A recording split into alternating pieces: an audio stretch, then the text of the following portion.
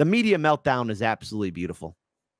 The corporate media pundits are revealing themselves for who they truly are. They are not serious people. For 4 years, many of the pundits and journalists and commentators at BSDNC, I mean MSNBC, CNN, ABC, CBS, New York Times, Washington Post, you name it, all of these people, and yes, I mean all of those people, thought that they knew better than you.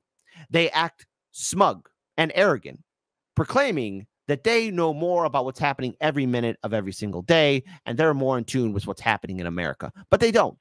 Many of these pundits have a 6-figure salary, have a pretty good life, access to the top 1%ers, and they are professional stenographers for the corporate establishment. None of these people are creative. Some of them got these positions to be anchors because they're Nepo babies. Some of them because they knew how to screw their way to the top. Or maybe you might have one person, two, maybe a handful that have some integrity. But of course, because if you're going to be working for corporate media, you got to sell that out. But their collective meltdowns and their panics has been absolutely pure gold. And this one in particular, Joy Reid. Joy Reid. End quote. If Biden is in a coma, I'm voting for him. This is about keeping Hitler out of the White House. Well, geez, Joy Reid, did you travel back in time to 1941 when the United States got involved in World War II? Because Hitler's dead. First name Adolf, last name Hitler's dead. The Third Reich has been defeated. There's nothing more in Germania. But unless she's comparing Trump to Hitler, again, not in defense of Trump, but Trump and Hitler are two different people altogether. But this is a professional news person. Professional. Now, I say this, liberals, out of love. I love you, but you are not serious people. Case in point, right here. A journalist, folks. This is a journalist, a reporter. Y'all just tell me who the nominee is going to be. Let me know when you guys are finished fighting amongst yourselves who I got to vote for in November to keep Hitler out the White House. That's all I want to know. Who I got to vote for to keep Hitler out the White House. Y'all do your thing. Play in traffic all you want in front of these Republicans, acting a fool in front of these people instead of privately declaring your stuff. But don't text me no more because I'm not taking no more of these texts. Just let me know when you guys are finished figuring it out, Democrats, because I know y'all the freak out people. Go ahead and freak out. Have your conversation. And then let me know who I got to vote for to keep Hitler out the White House. That's it. I'm done. Oh, and by the way, if it's Biden in a coma, I'm going to vote for Biden in a coma. Biden in a coma. This is what we've been reduced to. Our presidents being puny and weak, childish and immature, senile and confused. We have truly reached the bottom of the barrel. Next thing you know, America's going to have its Romulus Augustus. And if you don't know who Romulus Augustus is, he was the last Roman emperor, a child that surrendered the Western Empire. Watch, we're going to have I'm going to make this prediction. Our last president, his name will be George Washington. Start with George Washington, it'll be end with George Washington. It'll be somewhere in that iteration. I don't even really particularly like the guy. A lot of his policies, don't like him. He's not Donald Trump, right? Yeah.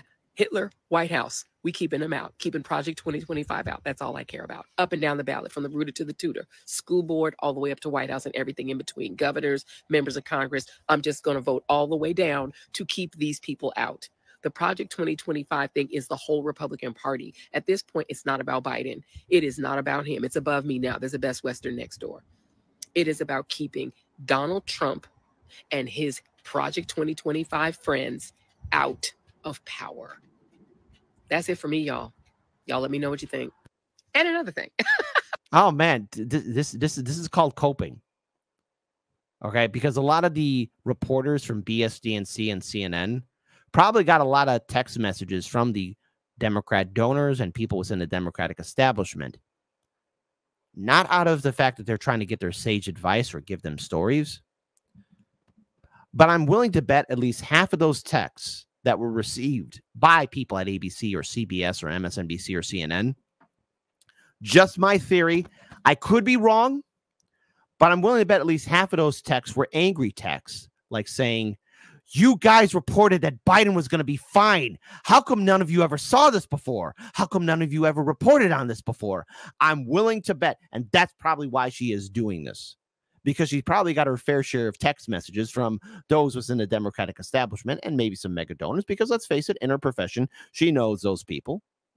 Some of those texts might have been, you guys didn't notice? How come you guys weren't reporting on this? You guys were saying everything was fine, which is what ABC was doing, New York Times was doing, CBS, CNN, MSNBC. Am I wrong here? Hey, let's actually have democracy in the chat. Let's have democracy in the chat. And we're going to include the year of 2023 to right now, just these 2 years. And this is you, the audience. You get to weigh in. But do all of you remember corporate media constantly saying that Biden was okay, that he was sharp? They never really pushed back against any moments of him being senile. Yes, there might have been a few blips on the radar, but what was it mostly? 99% of the time, Biden's okay. Type 1 for, yeah, kid, corporate media made that perception that Biden was A-okay, that he was ready to go. Or type 2, no, it was more nuanced. Corporate media did its job, which is why this whole debate performance was utterly a shock. It came out of left field. I wonder how many ones we'll get in the chat. It's not that I'm rigging the election. It's just that, look, I remember 2023 and I remember 2024. And all these people, these reporters, these professionals, this person smiling right here, kept on saying Biden was A-okay. I've always got another thing. You guys do know that in 2020, y'all Democrats had choices of young people. You had a young LGBTQ guy, Mayor Pete. You had a Latino. You had Kamala Harris. You had Liz Warren. You had all these. What about Bernie? Right? Remember him? That cuck, that nutless wonder? Oh, we had choices? Hey, guys, did you know we actually had choices in the Democratic primary? Yeah, I'm shocked too. Turns out Democratic primary was a waste of time in 2020 because there was a whole movement to make sure anybody but Bernie and everybody that they threw at the wall, Kamala didn't stick. It was utter disaster. Pete Buttigieg was listen, that man can't fight himself out of a wet paper towel, okay? If a wet paper, one little sheet from a paper towel landing on Pete Buttigieg, that boy's going to be struggling all day, every day. Then you had Bet on My Stork, who stands on tables. Devon, get the tables. You had Elizabeth Warren, who was a constant liar. Never once have I ever seen a woman lie that much. Jesus Christ. Come on. And then, of course, you had Amy Klobuchar, who threw things at people. And then you had Tulsi Gabbard, Andrew Yang, Bernie the Cuck Sanders. We had choices. We never had a choice. Voters never had a choice. It was the donors that chose. Choices that were all younger than Biden, fresher and newer than Biden. And you know who y'all picked to be the president and the nominee? Joe Biden. He beat all the young people. So, yes, we have a gerontocracy problem on the Democratic side. Way too many of these oldie goldies that don't seem to want to sit down and retire. But when given the choice between the young and fresh and Joe Biden, y'all picked Joe Biden. That was what you picked. No, we didn't. No, voters didn't pick that. It was the establishment that did. The DNC admitted that they are a private company, private corporation. They picked their guy. Obama, on that Super Tuesday night, had himself a nice ham sandwich, a cold beer, said nope to Bernie. And Bernie, being the cuck, gave up. No one fought. Obama gave the thumbs down to anybody. They wanted to have Biden. That was their dog. It was the establishment that picked it. It's not that there's an old folks problem, because there is. We have a corruption problem too. They picked it. They're the ones that did this, not the voters. Now, myself as a progressive and as an independent, I have no incentive to back up the Democrats. You guys are on your own. So he's in there because Democrats actually picked him in the first place. So just keep that in mind, that you've been given options in the past, and this is what you picked. Oh, wow. She is really having a meltdown. By the way, let's have democracy in the chat. Did you feel that the 2020 Democratic primary was just and fair? Type 3 for yes, Kit, it was fair. And the voters voted. Shame on you. Shame on you for standing up against democracy. Type 4, man, we didn't have a choice. Waste of time. I wonder how many 4s we'll get in the chat. I wonder. And nobody stepped up to choose to run against him in the primary. So once again, Democrats went out and voted and picked. If you try to undo that choice, like 57 million some odd Democrats voted in these primaries, so what are you going to do? You're going to just tell them, F off, we're going to pick somebody different that's not him, or Kamala Harris, who was on that ticket too, on those ballots? That's not democracy.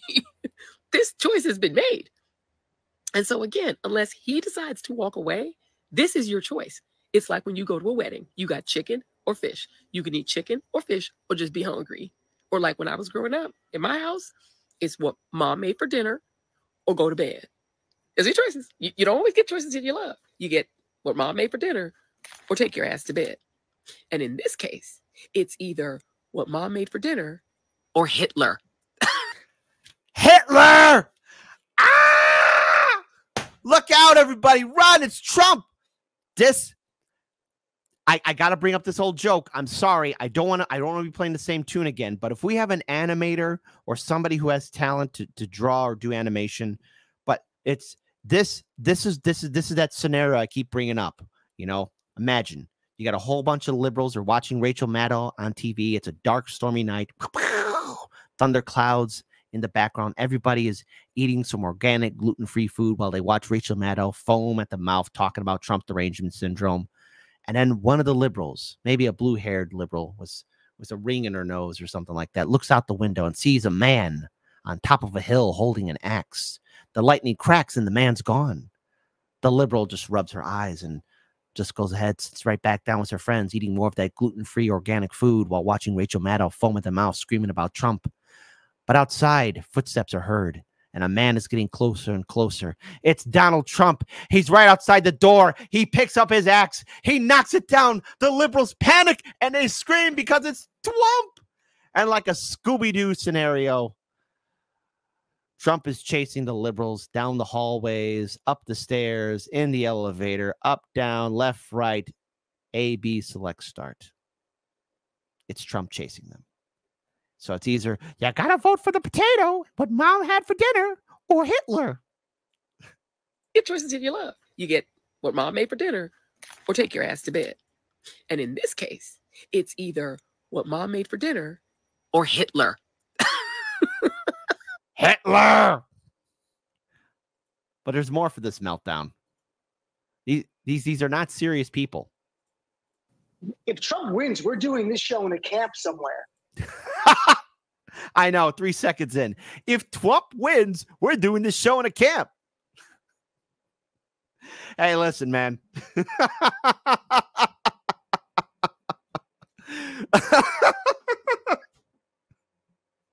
You know what? I hope I'm wrong about this, but I could see a prediction. If Trump wins, get ready to see a news report of people panicking, wanting to leave the country or get their passports. Just be ready for a segment like that. If Trump wins, we're doing this show in a camp.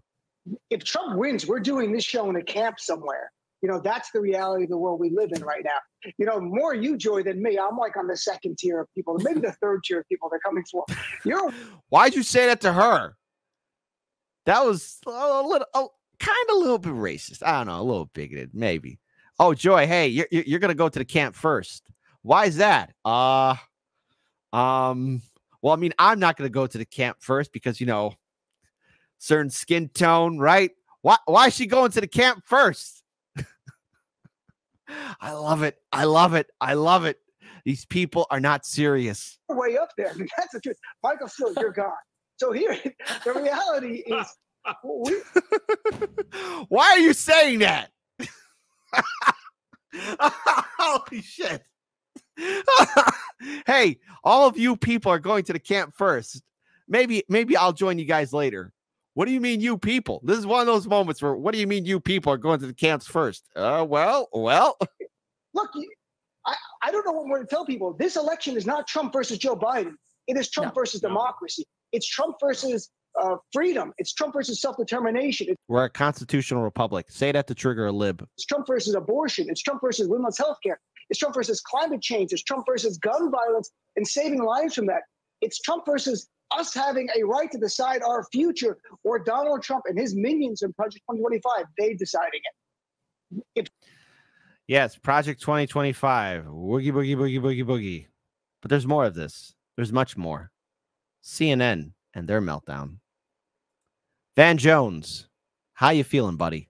Look, I just going to be honest. I mean, everybody comes on the air and says all this great stuff, but behind the scenes, it's full-scale panic.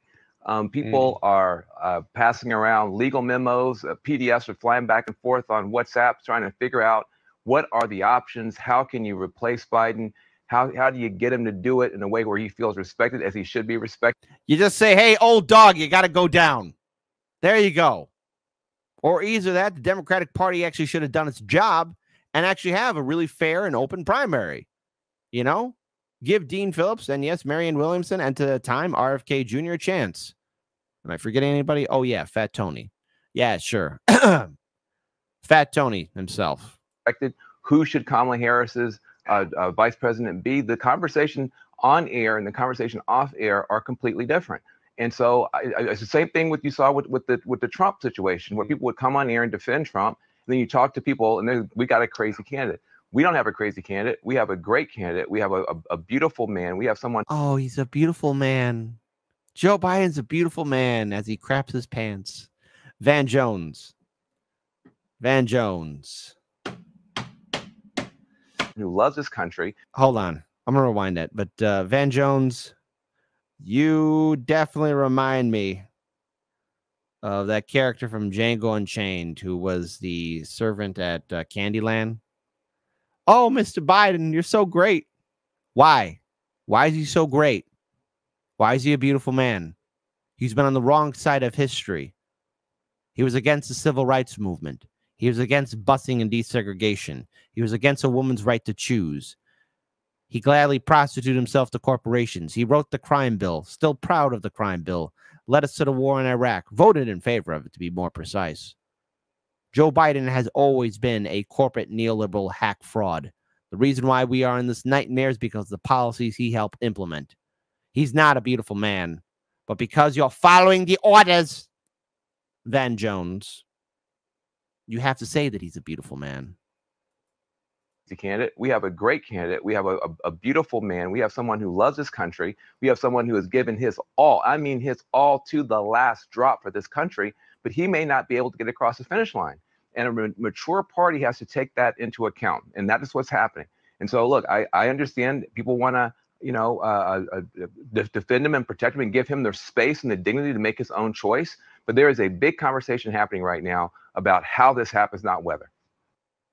Yes, the big choice. And then if you want to see Larry Tribe cry, who's Larry Tribe?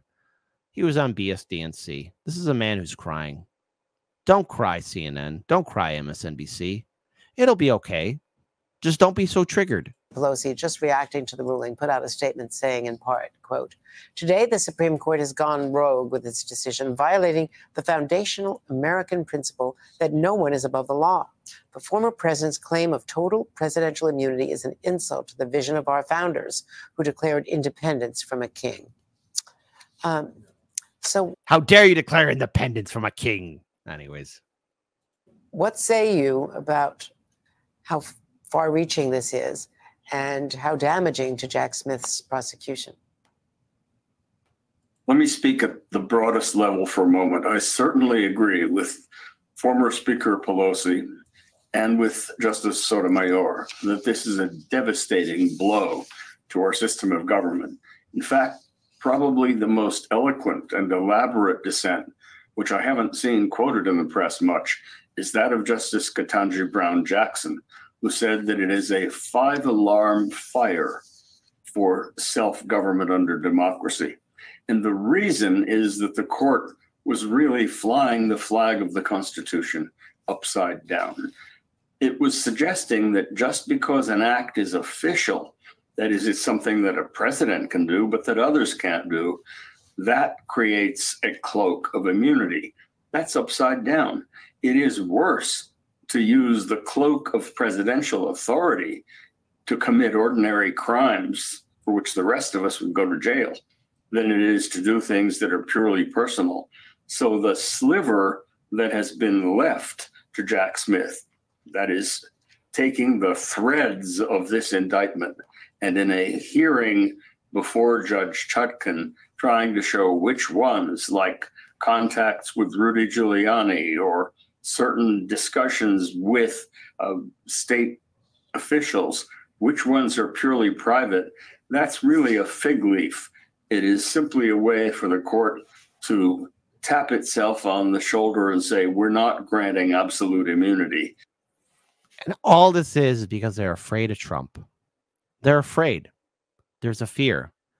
Biden, critics fear emboldened Trump after Supreme Court immunity ruling. Now, all these pundits, they're crying and afraid, saying that they're going to go to camps or we're going to get Hitler in the White House.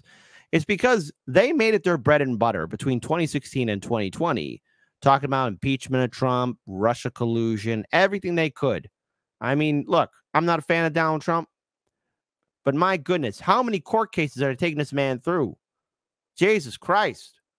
All these court cases, which are truly irrelevant and a waste of time, because if you really look at it, all of Congress, the United States Senate, and previous presidents should be facing the same amount of legal battles because these politicians are all corrupt. And you guys now are shocked that Trump could potentially come back against you. You do wrong, wrong's going to come right back at you. If corporate media really wanted to do its job, they would have been holding all these politicians accountable. But they're afraid. They're afraid to do it because they're loyal stenographers and they know who pays them money. But now they know they can't lie, and so now they're projecting their fears, hoping that that fear will also impact and affect average Americans who suffer from Trump derangement syndrome. The Supreme Court decision giving presidents wide protection from facing charges after leaving office has sparked fears voiced by President Biden and Democratic critics that the former President Trump will be emboldened should he be elected to a second term. Trump and allies have eyed more ambitious plans for a second term, pledging to more forcefully use the levers of power at their disposal, which, by the way, who do you think opened the doorway for presidents to have more power? First name Dick, last name Cheney. Thanks, Dick. Way to see ahead of the game, Dick. Trump has also suggested that it would be fair game for him to seek revenge on adversaries if he's reelected, raising questions about both the extent to which the decision would shield Biden and whether it greenlights retribution sought by Trump. It was an issue immediately put front and center by Biden in a Monday night address. The American people must decide if they want to entrust the presidency to Donald Trump, knowing he will even be more emboldened to do whatever he pleases whenever he wants to do it. For all practical purposes, today's decisions almost certainly means that there are virtually no limits on what a president can do, to which I have said before, previous presidents have all committed crimes. All of the presidents have. From good old GW all the way up to now. There's no such thing as an honest politician, a politician with a clean slate. That doesn't exist. Just like Bigfoot, Loch Ness Monster, the Tooth Fairy, and leprechauns. And yes, even good old Santa Claus. That don't exist. And I'm supposed to be afraid of Trump? And these people now are afraid. And it's reporters like this that said, if you don't eat what mama served, you're going to get Hitler. You don't always get choices if you love. You get what mom made for dinner or take your ass to bed. And in this case, it's either what mom made for dinner or Hitler. If you don't eat the food, first name Adolf, last name Hitler. Here in your house. These are the people that we entrust to tell the news. These are the quote unquote authoritative sources that big tech and corporate media favors. These are the ones that have helped shape policy. And now the world's coming crashing down. You know, I said in the previous segment that I hope the meltdown isn't too bad. But honestly, I really want to see these people cry. I just want to see them panic. I want to see adult pretenders portray and project their fears. I want the whole world to remember who they are because I don't think they're going to keep their composure. I don't think they're going to keep it together. So let's have a prediction in a hypothetical scenario. Because, again, at the end of the day, it's up to the American people on how they're going to vote. And thus, in turn, if they throw enough votes, the Electoral College will then decide for them who got the most votes, and they'll go to their candidate of choice. Let's have democracy. Let's have democracy in the chat. In a hypothetical scenario, should Trump win, do you think these news reporters will keep their composure? Type 5 for yes, Kit. They're professionals. They're going to know what they're going to do. They're going to keep it together, and they're going to be on point. Type 6, no. I think some of them are really going to have some hissy fits or cry or meltdown or do their own personal social media meltdown. It's going to be funny. They're going to lose all composure. I wonder how many 6s we'll get in the chat. I wonder. Type in the comment section below.